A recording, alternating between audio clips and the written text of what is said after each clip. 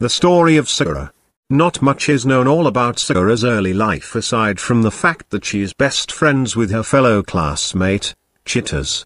Sakura began to participate in street fighting after watching Ryu win the first World Warrior Tournament. This takes place before her role in rival schools, united by fate. Skipping school to search the world for Ryu, Sakura embarks on a long journey to find him and become his student. Along the way, Sagat notices her techniques are similar to Ryu's and demands she tell him where he is. She doesn't know herself and comments on how rude he is and the two fight. In her individual ending, Sakura remembers when her and Ryu fought each other and requested him to be her master. Ryu refused, saying that he still has much to learn himself. Before he left, Sakura asked if she could at least take a photo of them before he left as a keepsake, which she is seen reminiscing over on her way to school. As she's walking, her best friend shows up and cheers her up before having to dash because they're late.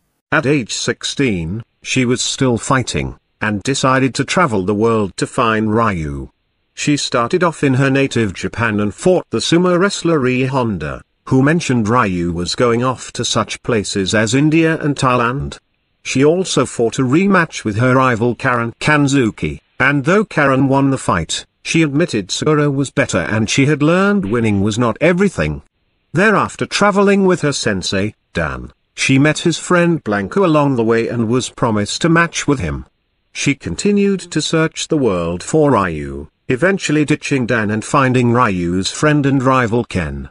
She commented to him how she loved to fight to better herself, and finding inspiration in those words himself, Ken and Sakura eventually found Ryu in Thailand, where he was actually being brainwashed by m.bison. Sagat had come by this time to find the scene as well, and as Sagat took on Ryu, both Ken and Sakura took on Bison. A combination of Sakura screaming for Ryu and Sagat's urgings finally snapped Ryu out of the mind control and he defeated Bison, destroying him temporarily. He told Sakura then he was not ready to train her and fight a rematch with her yet, and walked off, with Sakura watching him go. She then realized that there was something really special about Ryu, but she didn't know what. Sakura returns to fight again, still searching for Ryu. Sometime after the end of the Second World Warrior Tournament, she confronts Dan about whether he knows anything about where Ryu might be.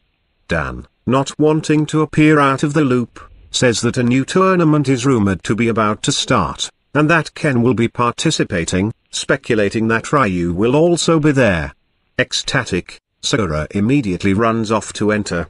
She, Dan and Blanca depart on a cruise ship on which she endures a grueling self-imposed training regime. During the tournament, she actively seeks out Ryu, eventually finding him in the SIN building in the midst of destroying the Bless project. The force of the struggle knocks Sakura unconscious, and she awakes to see a triumphant Ryu standing over her. The two escape from the SIN building in the midst of explosions, which were probably Vega's doing, and run into Dan and Blanco along the way. After the tournament, Sakura and Ryu exchange goodbyes and she leaves for home on the ship. In her ending, a slightly older-looking Sakura is shown walking with her dog in an area near the overpass when she sees Ryu approaching. Sakura appears in the last part of Karen's character story, where she is warmly welcomed by Karen upon her return to the Kanzuki estate. She says that she was happy to hear from Karen's steward that Karen wanted to see her and fight her in a match as part of a friendly challenge. Sakura states that Karen hasn't changed, as the two girls are ready to fight. Sakura is last seen in Ibuki's character story and the two are seen having a conversation with each other with their cell phones. Sakura informs Ibuki about the party invitation sent by Karen which Ibuki didn't read yet. She also informs her that she can't come to the party because of conflict schedules before hanging up. In Karen's party at the Kanzuki estate, Karen also mentions Sakura due to Ibuki being as Sakura's friend. In Blanca's character story, which takes place around the same time as her own, Sakura steps in when Blanca accidentally broke the arcade machine. After the battle, Blanca apologizes for breaking the machine. Sakura tells the arcade manager to put Blanca's Blanca-chan dolls inside the machine. Having graduated high school and now going in university, Sakura now works part-time at an arcade named Plaza Capcom, but wonders what decisions she needs to make in order to be satisfied with her future. After a match against Karen, Sakura asks why she always picks a fight with her for no reason, to which Karen replies that a fight with Sakura is the best way to test her skills. Sakura states that neither of them are kids anymore and questions not only if their fights are the best way to use of their time but also if becoming stronger is the right way for her to live. Karen wonders if Sakura would say the same thing if Ryu was present, to which Sakura gets excited and asks if Karen has seen him. The latter explains that she saw him during a recent crisis when she summoned a group of fighters from around the world, and that she is certain that Ryu is still training.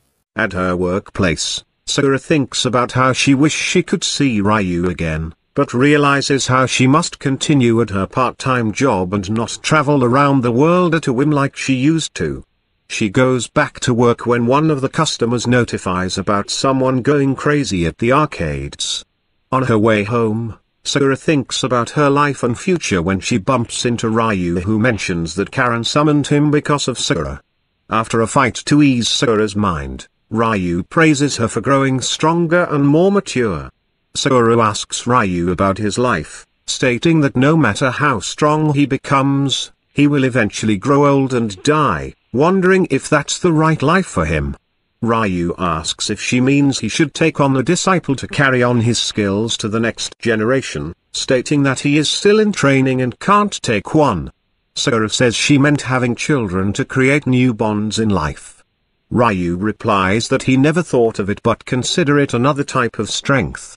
Sakura agrees and thanks Ryu for his answer, now knowing what she wants in life.